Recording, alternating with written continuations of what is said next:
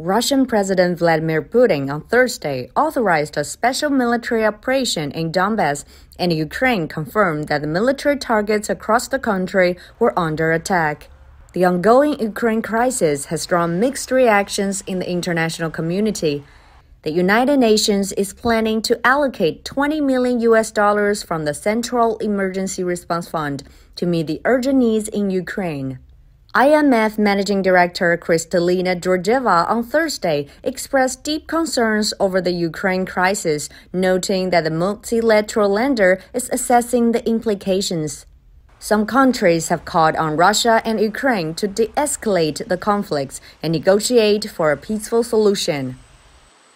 Menegaskan kembali agar semua pihak tetap mengedepankan perundingan dan diplomasi untuk menghentikan konflik dan mengutamakan penyelesaian damai.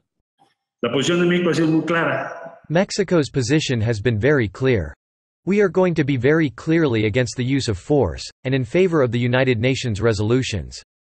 U.S. President Joe Biden announced on Thursday additional sanctions against Russia and the deployment of more troops to Europe as conflicts in Ukraine continue to evolve. British Prime Minister Boris Johnson on Thursday announced a new round of severe sanctions against Russia aimed at excluding Russian banks from the British financial system. Italy, Thursday said, is fully allied with its EU and Western partners in terms of response to the latest development.